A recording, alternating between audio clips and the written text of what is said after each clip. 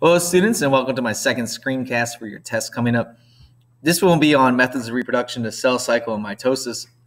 If you need a little refresher, this is in Chapter 10, Sections 1 through 3 in your textbook. Your textbook's really good. The Miller and Levine book's excellent and has great animations. I'd recommend you go check it out. If you can explain the animations to a friend or family member, then you truly know the material.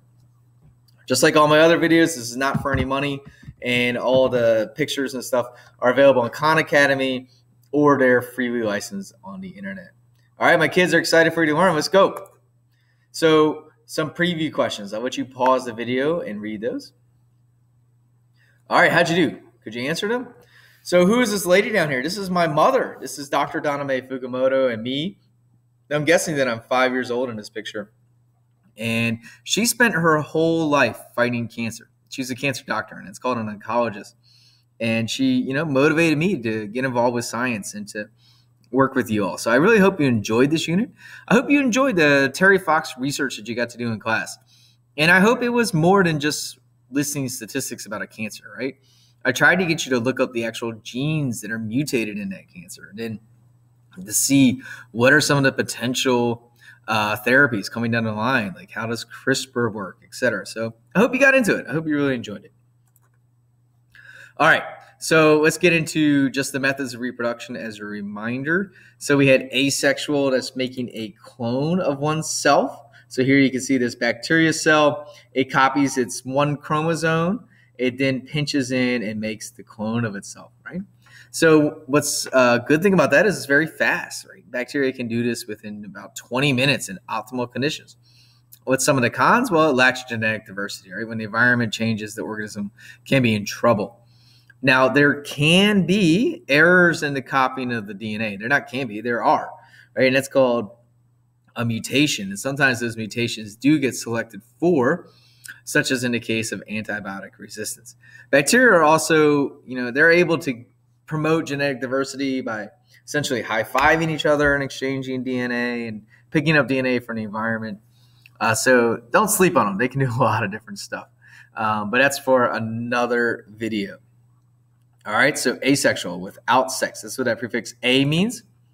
So sexual means with sex, and that is dealing with sperm and egg, right? And so here it's going to make a zygote. This is an example for humans. It's not the same for all of them. If you remember the little video about the clownfish, they can be a little different. Same with ants, right? Haploid, diploid cycles. That's pretty interesting. So ants that aren't the queen just have one set of chromosomes. But I'm getting distracted again, so let's keep it on point here. So the pros for this, it gives you genetic diversity.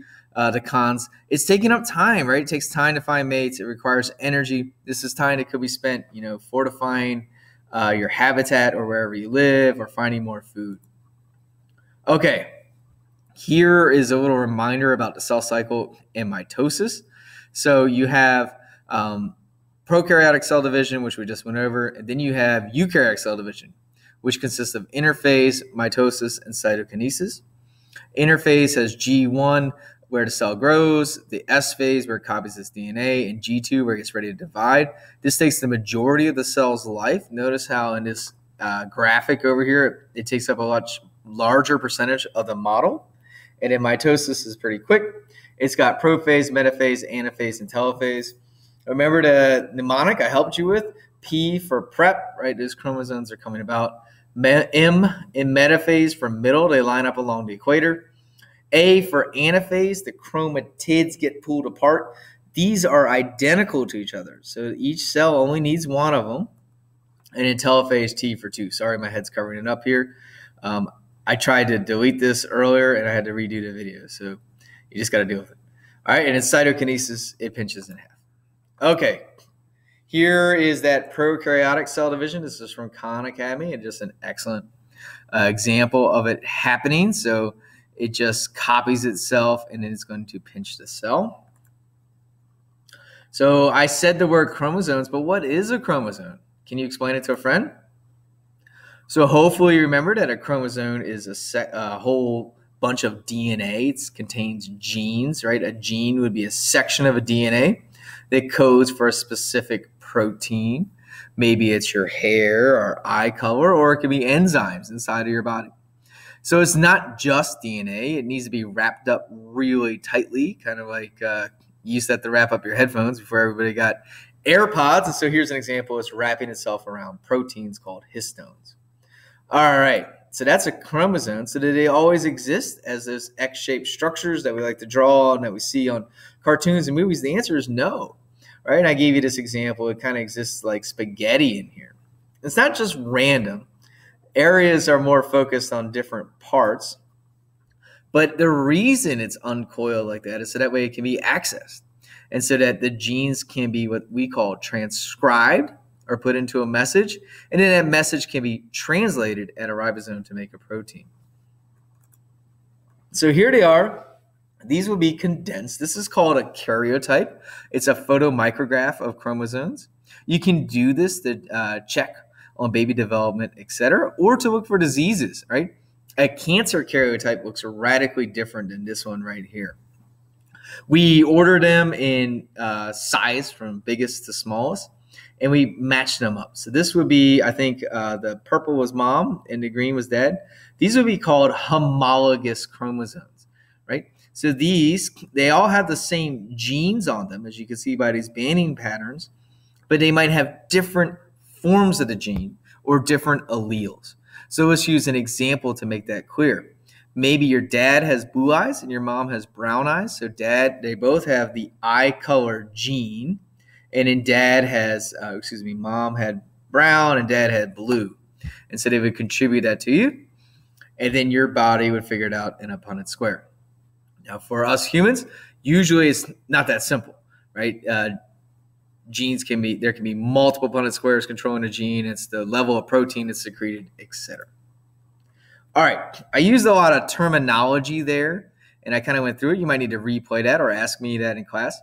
Also, I do recommend that Amoeba Sisters video that I'm going to put on Classroom that has chromosome numbers demystified.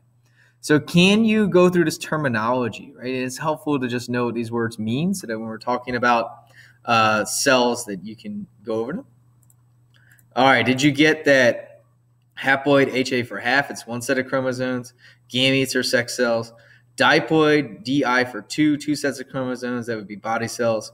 So we're dealing with diploid somatic cells in mitosis. Things like you need to make more skin cells, you need to make more heart cells, or you need to make more liver cells, endothelial cells, etc. All right, we will do the haploid and the gamete cells later on when we do meiosis. Here's another just example in case you are struggling with what we're going over there. This would be one chromosome. This is also one chromosome. This is hard for students to get. These are identical to each other, and we call them chromatids, right? They're identical strands of DNA. So this would be like a chromosome from your dad and then dad, right? They're the same DNA. They're just copied. So that way when they get pulled apart, the cell has each new cell has identical DNA. All right, so that's why I kind of drew them, instead of drawing like an X, I drew it a little bit like this in class. I drew, so that way you can see that this is one and this is one. When students draw them like this, they get a little confused. All right, let me erase that and let's move on. Okay, do you remember the stages of the cell cycle? So hopefully you got G1, S, and G2. We just went over this earlier, and then mitosis and cytokinesis. All right. And here you can see this is a cool little animation that I got from years past from other teachers, so thank you to them. And it's showing just that they're identical daughter cells, right? They're a little smaller in size, right? The cells have to grow in G1, but they're identical to the parent cell because the DNA was copied, and then each one got its own set of it. All right, can you do it with your hands? Remember that? So G1, S, we copied it. G2, we're getting ready. P for prophase, we're getting ready. M for middle, we line up all of our chromosomes in the middle. So this was P for prep, M for middle.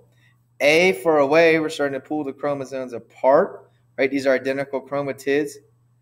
A for away, T for two. So we got them in two cells, and then cytokinesis.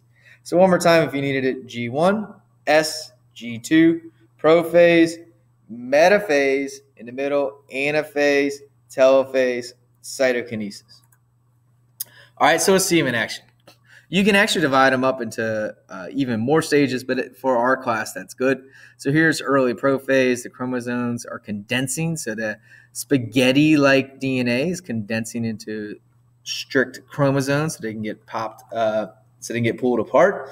And then the centrioles come out and they're getting ready to secrete these microtubules. These are going to be these fibers that are going to help, that the chromosomes are going to travel along. All right. Here, they're getting ready. The nuclear envelope or the nuclear membrane breaks down so that this can take place.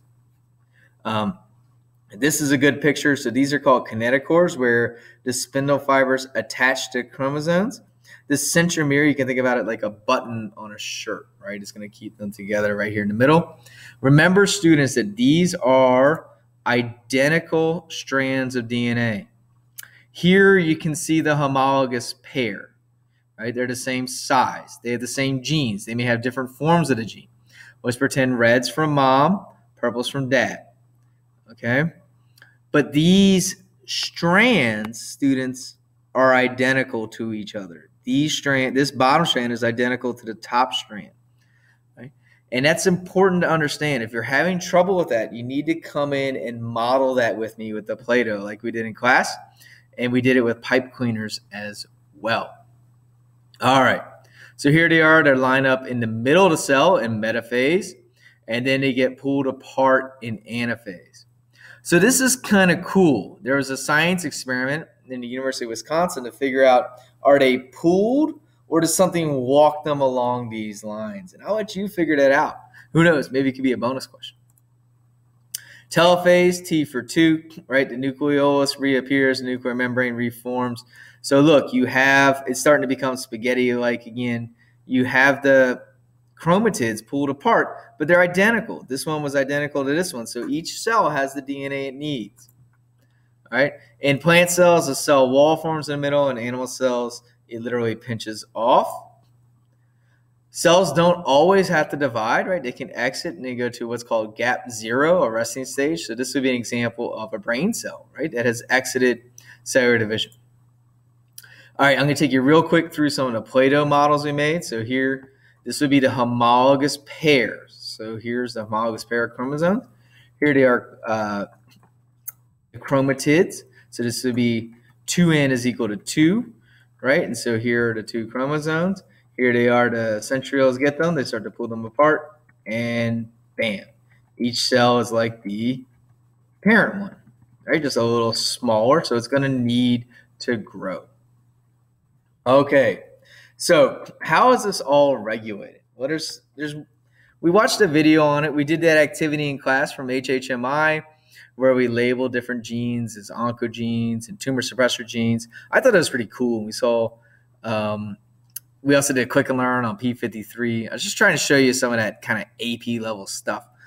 For this test, this has been so long, I mainly just want you to know what's down here, right? Dealing with oncogenes, tumor suppressor genes, and genome maintenance.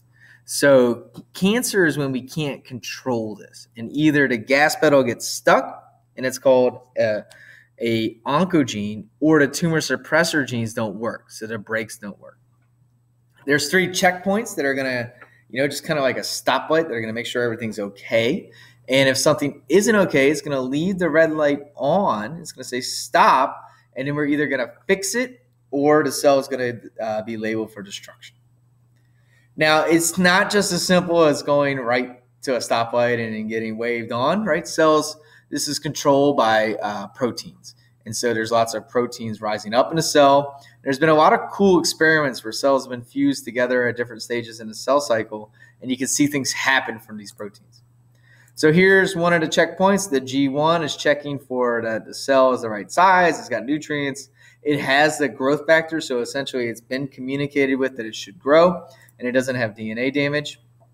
Here you can check out some of those guiding questions from Khan Academy. G2 checkpoint is making sure, okay, was that DNA done right? Was it copied okay? Did we have really big errors? And are we getting ready to divide? The spindle checkpoint in metaphase is checking to make sure they're all lined up correctly. So I want you to think about, students, what would happen if they aren't lined up correctly? What would happen to the daughter cells? What would happen if they got extra DNA or they were missing chromatids? Now, those checkpoints sound kind of simple. I want to show you this would be at an AP level, right? What's going on in a cell? So these cyclins, these are actually proteins. And so they're being made. And when enough of them are made, they're combined with these cyclin-dependent kinases, and they're all activated. They start phosphorylating these targets. What does that mean? It means they add a phosphate group. And if you remember when we talked about ATP, this is kind of like giving them energy to do something. So these 3 targets now start doing stuff. So they might do things like break down the membrane or help to line up the chromosomes or start moving stuff around. So this is what's going on. It's not just as simple as a checklist. Here I told you that karyotypes, you can see what happens when you have cancer. Look at how much different this one looks than this one. So what are some of the causes of cancer? This is actually a slide that I got in college from my college professor. And so you could have those defective DNA repair mechanisms. I went over to Google Docs, right? If the spell check isn't working, then you're going to be in trouble. You can have a normal proto-oncogene turn into an oncogene. This is when the gas pedal gets stuck down, or a tumor suppressor gene. There's no brakes on that cellular division. And so if we can't repair it, the cell could be cancer. If you can repair the cell, it could be returned to normal duty. And if it's really bad, maybe your cell will just label it for cell death. Here is the picture from HHMI of what we looked at in that video dealing with oncogenes and tumor suppressor genes and genome maintenance. All right, and these are some famous tumor suppressor genes over here, P53 and retinoblastoma. And then here's some proto-oncogenes. All right, here's another example of it. This is actually on an AP test not too long ago. So you can see this is the signal. This is called a ligand. It's going to hit a receptor, and it's going to say, hey, let's do something. Let's make more cells, okay? There's an empty space here. We need to grow. Or where you're a growing young adult, you need to make more cells. Here, no growth factor present. Okay, don't divide. It's not time to do it. Not good. Well, if there's a mutation and that proto-oncogene becomes an oncogene, here this RAS is always on. When that RAS is always on, it keeps dividing the cell and it makes cancer. So here's a little diagram how P53 can work. P53 can check. It sees that there's DNA damage, and so it makes a CDK inhibitor. So it stops the cell from going on, and it deals with another protein called P21, which is pretty cool. All right, here's my daughter. You know, I'm hoping, I hope all my kids can grow up and help work on this. And I put a picture of Jules. You know I hate Jules and sometimes rant and rave about them in class. But we know a lot about the science of cancer. Its prevention depends largely, if not exclusively, on political action. Getting rid of things that can cause radiation and passing laws that can make people safer. So I went a little fast there at the end, pause and rewind and go through. I've got to getting really pumped for DO, so I can't recut the video. But I hope that this helped you. And if not, come to my review session. We can go over it some more, and take care.